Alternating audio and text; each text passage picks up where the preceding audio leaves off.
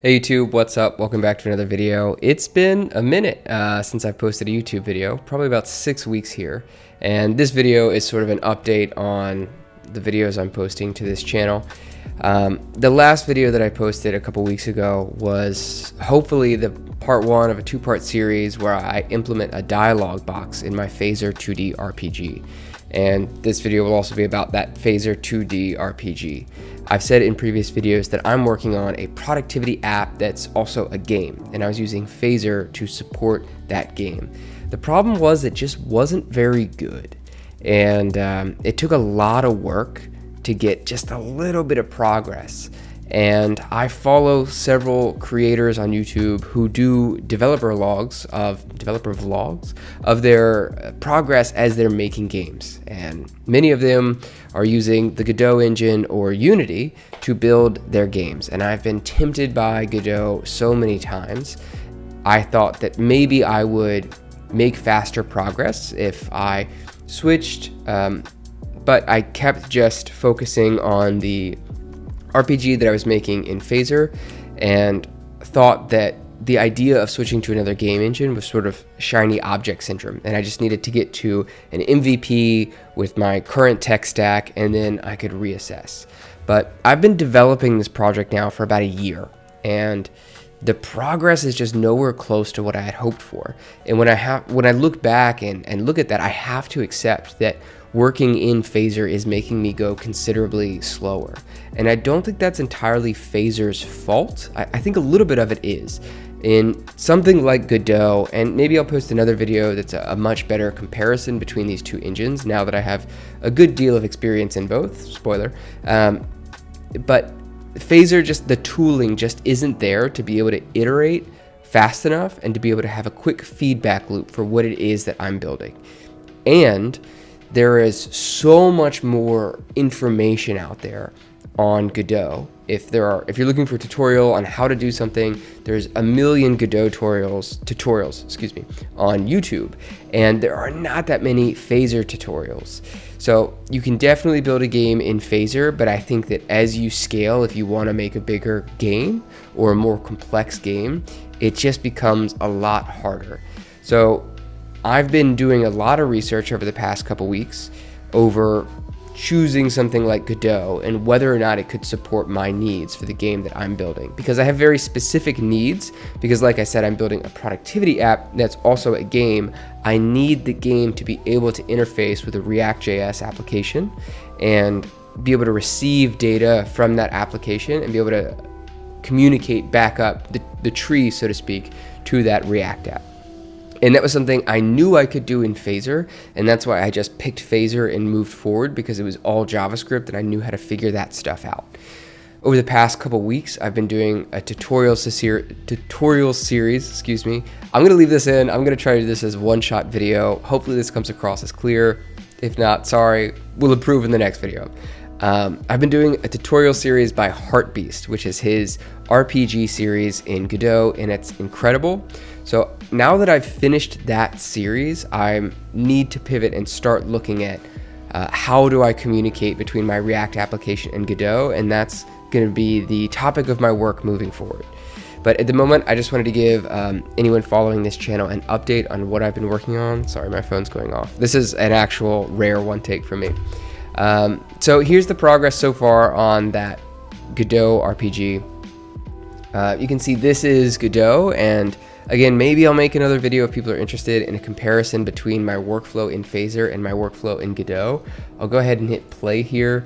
If you've seen the Heartbeast series, this will look very familiar, but basically this is a RPG, 2D action RPG template sort of tutorial series that he goes over. His character has, oops, let me click on it. His character should have, let's call it omnidirectional movement. Anyway, it's all vector based and physics based instead of grid based. Okay, see, this bat has locked onto me. I need to run away. So I have the ability to roll here by pressing my X key, and I can slash these bushes by pressing my Z key. The bats will detect me when I'm in a zone and come after me, and I can attack them, and they play a little animation when they die. And they'll chase after me. Let's go ahead and kill this one. we'll ignore that one and we'll just leave that there. Okay, so that's a preview of what I've been working on recently. I find that this product that I was just showing you is a far better game than what I've been building. And by having a grid system, I think the old game that I was building felt very much like Zelda for the SNES, like a very, you know, 4 directions, up, down, left, right. You can only attack in one direction. And that was my vision for the original version of the game that I'm building. It's a Zelda, it's very similar to Zelda.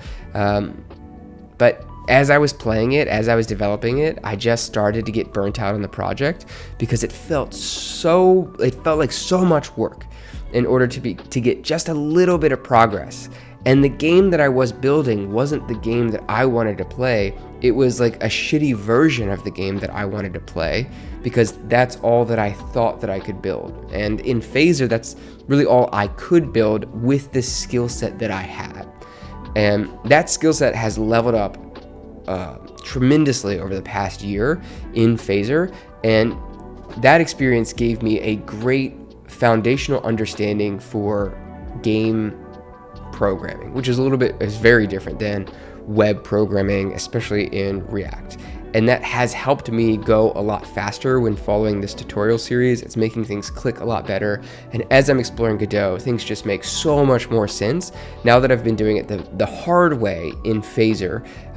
Having an organized editor that's powerful and just compartmentalized in a way that makes sense builds a much clearer mental model of how the game exists, how it gets built, where code is located, etc. So hopefully that explains everything. As far as the timeline, like after the last video, I put a lot of effort in. I took maybe like a week or 2 break because I just felt burnt out by the project. And then that week or 2 break turned into a 4-week break because I just didn't want to get started again on the project. And that's when I knew that I needed to try something different. So then over the past 2 weeks, I've been exploring Godot. And I think that I'm going to make the switch into using Godot as a way to build my project going forward. But there's still some boxes that it has to check. I haven't figured out how to get it to communicate with Supabase yet, and that's the database that I'm using for both my game and the productivity app that I'm building. And I haven't figured out how to get it hosted in my Next.js app. So the next couple of videos I'm gonna make are gonna be about figuring that out. They might be more one-shot videos like this. So if you're looking for Phaser RPG tutorials, they may not be coming anytime soon.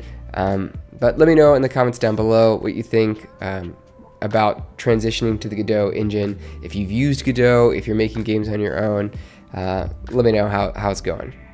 Anyway, thanks for watching this video. I appreciate your attention, and thanks for following me on this journey. I'll catch you in the next one. Hopefully it's less of a break between those. All right, have a good one.